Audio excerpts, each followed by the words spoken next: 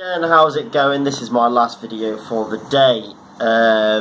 New vape juice review, different to the ones obviously on my channel before, but this one is one that I received from the sharing competition on the Vape Dinner Lady page.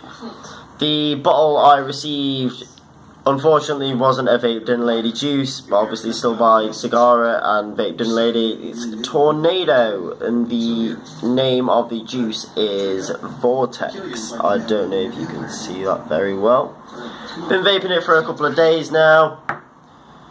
It's pretty good, described as grapefruit and raspberry combined to make a pink lemonade, as it were. Well, I'll give it a quick go.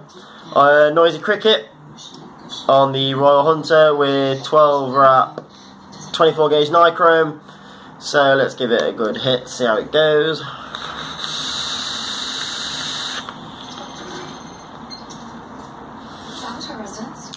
Again, because I've done a review on a pink lemonade before, obviously by Scott's one, I can't really compare the both because they both have their own difference of flavour profiles to them.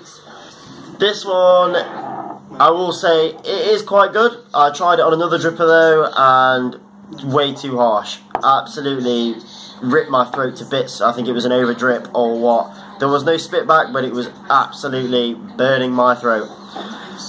Can't go wrong with it. Thank you for the free bottle anyway. Like I was excited to get obviously the actual Vape Dinner Lady, the 4 juices they have. I honestly don't mind, considering obviously it's a bottle of juice. So I would recommend it to a friend, definitely. 70-30 PGVG is pretty good juice, very tasty, can't go wrong with it. It has been an all day vape for me once or twice, but it does kick out quite hard. But yeah, thank you guys, and thank you very much Vape Dinner Lady for sending me the bottle of juice. I'll definitely be ordering some more stuff from you guys, obviously more of your actual range of flavours, but thank you very much, it tastes wonderful. Cheers guys, and I'll see you for the next video.